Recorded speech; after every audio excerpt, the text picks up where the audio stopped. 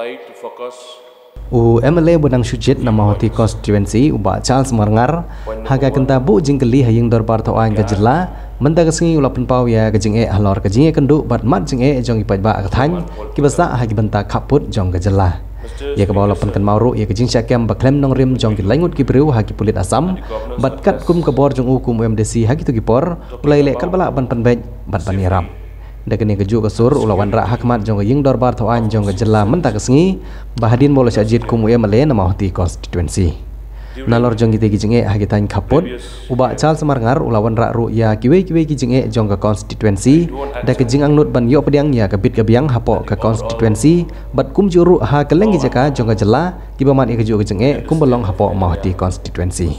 Mr. Speaker, sir, thank you so much for giving me this opportunity in participating the debate on Governor's address. I would like to focus few points. Point number one, with regard to the home and political. Mr. Speaker, sir, when we look at the Governor's address, talking about the safety and the security of the citizens in our state. During the previous year, I don't accept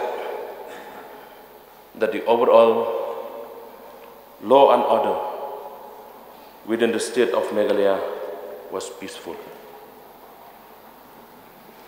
When talking about the safety and security of the citizen in border areas, I found that the law and order has totally failed, except the last General Assembly election. If I mention the incident took place in border areas, it will take time. But Mr. Speaker, sir, I just want to remind one incident took place. I just want to remind in this August House that on the 10th April 2022, on Sunday, an incident took place where 3 people were arrested by Assam police and wrongly accused them that they might have involved to burn the bridge at Sabuda village, which is not true at all. Mr. Speaker, sir, I would like to inform this August House, no attempt was made by the state government to protect our very own people from such accused. Further, to mention that 7 border outposts have been notified is highly relevant in the border area context. But through you, Mr. Speaker, sir, I urge the government to ensure that this outpost has to be set up at the conflict areas and not to outside the conflict areas as inspected by the concerned department in my constituency. Therefore, Mr. Speaker, sir, I urge the government to please maintain law and order for the safety and security of our citizens in border areas. Point number 2, sir, with regard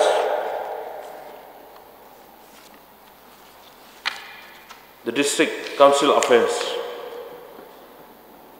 While examining the governor's address related with the district council affairs, it has been mentioned that the government would effectively discharge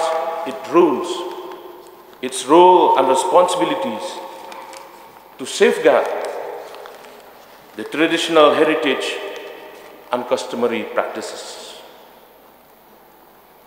However, sir,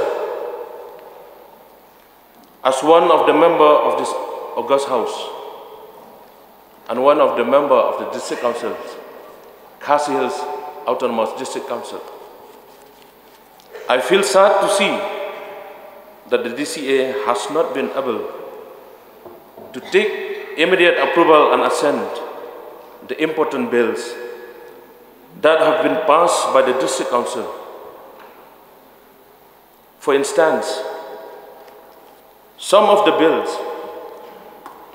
that have not been approved yet are like, number one,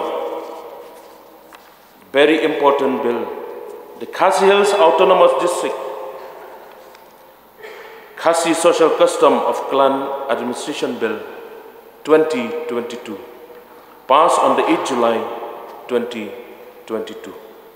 Number two, the Khasi Hills Autonomous District Nomination and Election of the Scheme, Deputy Scheme Bill, passed on the 8th July 2022.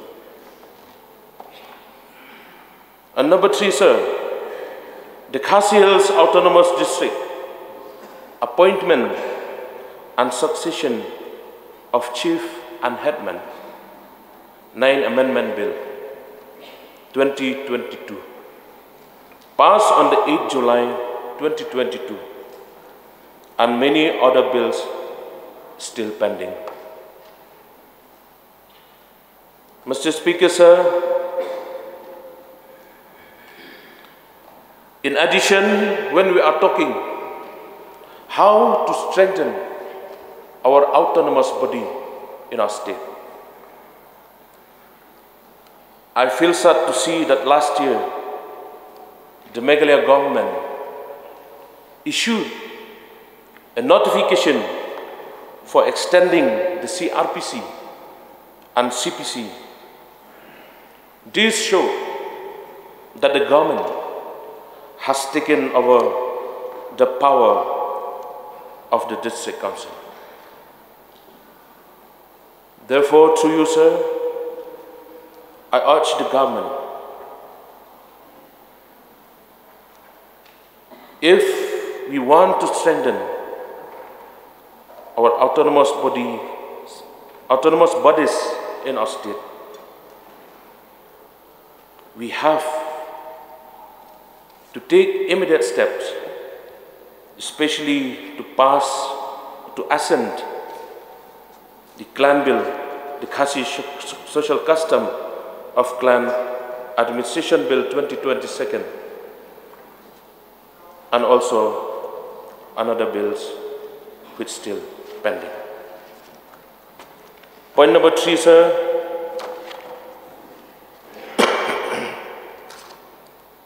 regarding the district council affairs. Also, when we look at the sanction amount of the government to the district council based on the recommendation of the 15th Finance Commission on health sector, during the award period 2021-2022 up to 2022 up to 2023, it's very unfortunate to say that till date the government has not released, despite the fact that the guidelines had clearly mentioned that within 10 working days, the state government has to release the sanction amount. Mr. Speaker, sir, with regards to health and family welfare, I also want to mention a few points in the governor's address. In the governor's address, it did not mention anything regarding the welfare of the ushers, in our state. I feel that this is an important issue that needs to be taken care of. With regards to Arts and Culture